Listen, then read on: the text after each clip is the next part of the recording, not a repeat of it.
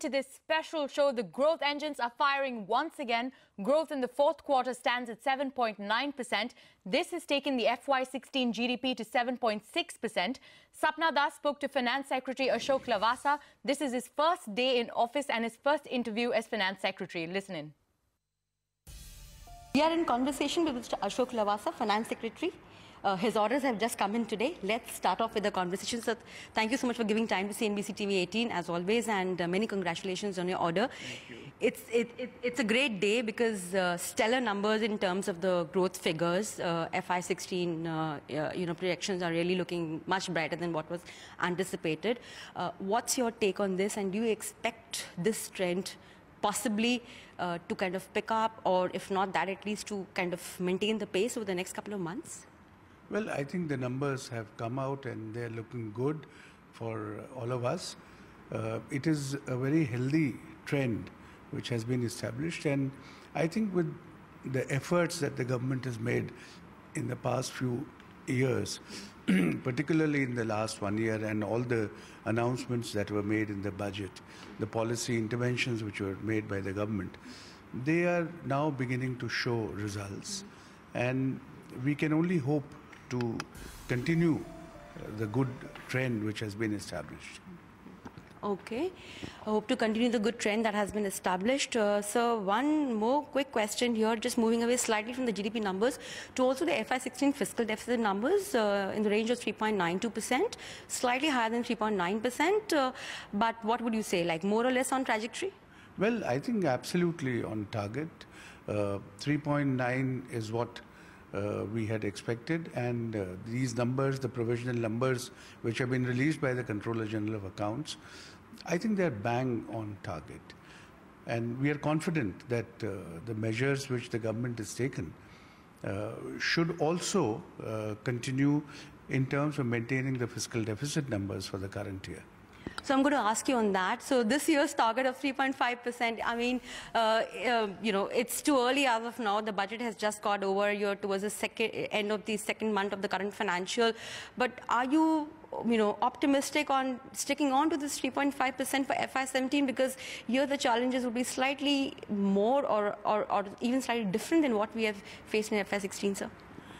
I think the challenge is to maintain government spending and general fiscal deficit numbers within the boundaries which the government has set, and at the same time find the resources and employ them for the productive areas which will contribute to economic growth. Right. So find the resources that will contribute to economic growth, but confident of 3.5% as of now, sir? Why not? I mean, I see no reason why we cannot maintain these numbers. Right. So you also spoke about capex. The fact remains that we need to probably continue the pace of pushing capital expenditure. So last couple of months in the last financial year, they saw a very healthy trend. Do you expect that to continue? And we have enough resources in the budget to take care of that? I think what the numbers today have revealed, both the GDP growth numbers and the figures which the Controller General of Accounts has brought out, is that after many years you have seen the plan expenditure which was budgeted by the government has been fully met, and there are good trends in this, that the spending has been on economic sectors as well as on social sectors. In fact, if you look at the numbers of the last few years, after many years you find that the downward trend of spending on social sectors and economic sectors has been reversed this year. So when you compare the spending of 15-16 with 14-15, you find that now you're moving northwards.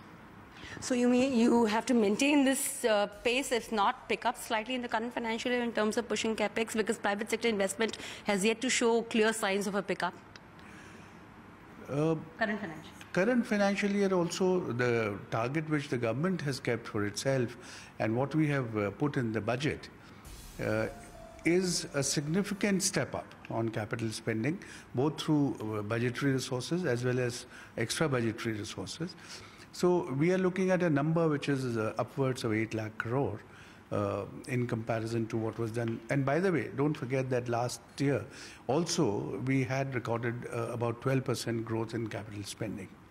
So we feel that good signs are now visible and confidence is building up, and we should be able to find the resources. We should be able to take decisions which will encourage people to invest. So one quick question here. This is the second time that you've said to find the resources. So are you anticipating any kind of a resource crunch in the second half of the financial year, or we are comfortable with what we have as of now? Just a small question here. No, it's when you say that you have to find the resources, it only means that you have to manage your expenditure in such a way that you target the spending in productive sectors. So it is not that we are anticipating any shortfall.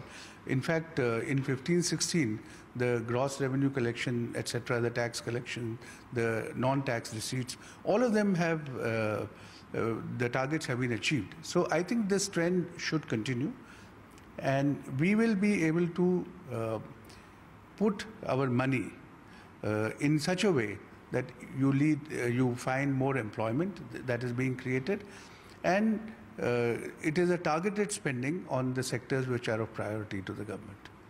So one more quick question on the oil front. You know, oil prices consistently have been inching up around the $50 mark now internationally. Is this a cause of concern for the government? How do you see this panning out? Any kind of a possible impact? Any kind of a thought process on this, which is already on? Because you know, I'm very sure that whenever government comes out with numbers, I mean, there's enough planning that goes behind the scenes. So your thoughts?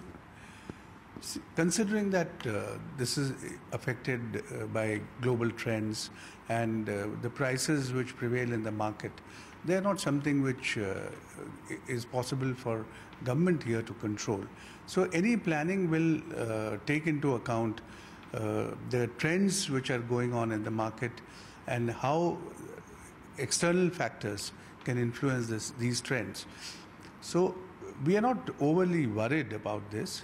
But at the same time, we are keeping our fingers crossed, and we are looking at the market, and we are seeing how it is going to impact us. So the comfort level would be what, around $50 to $55 internationally? I don't see a point in putting any number on the price. But I think any dynamic economic management has to take into account whatever fluctuations that take place in the market. Right, so there's one more added question here that, just supposing that, the price rise in terms of oil continues. Now we also know for sure that, for example, even the financial year ended, 1.55 lakh crores was collected via just the excise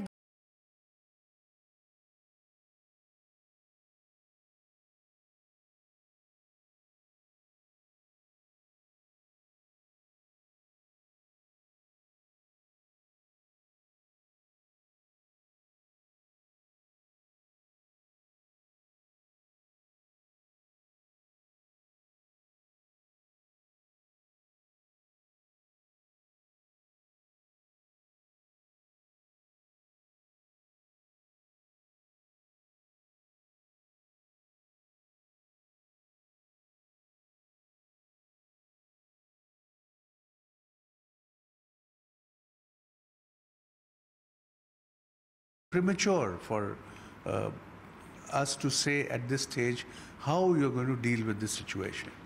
But you have to carefully watch the trend.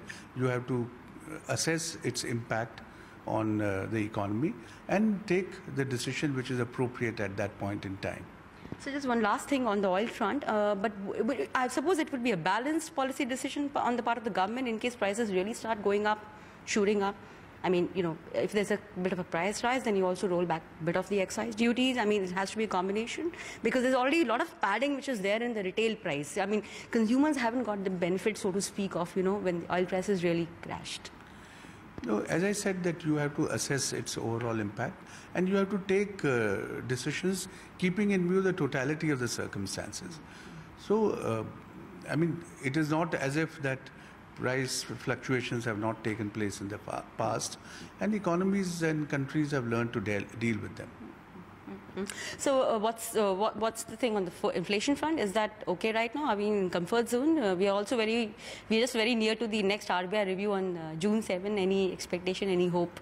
I think inflation is well within control, and we hope that with the forecast of a good monsoon, things will cheer up again, particularly in the agriculture and sector in the rural economy. So you don't really expect a lot of price pressure on other food products, except for like pulses. There is already quite a bit of pressure on that front, but don't expect it in other food product prices. I don't think so. So also the 7th pay commission rollout. I mean, this is one question that a lot of people have been asking us. Any kind of a signal on that? When would it be possible for the rollout to actually happen? We got to hear sometime possibly towards end of June or early July. Well, the report is out, it is being examined, and there is a committee of secretaries which is looking into the report. As soon as the committee makes up its suggestions to the government, then the government will be in a position to take a decision on that. But what, like a month, 2 months, 3 months? In fact, as far as the budget is concerned, we've made provisions in the current year's budget to take care of the impact of the recommendations of the 7th Pay Commission. Right, sir. Right, sir. Thank you so much for giving time to CNBC TV. That was Ashok Lavasa, the new Finance Secretary.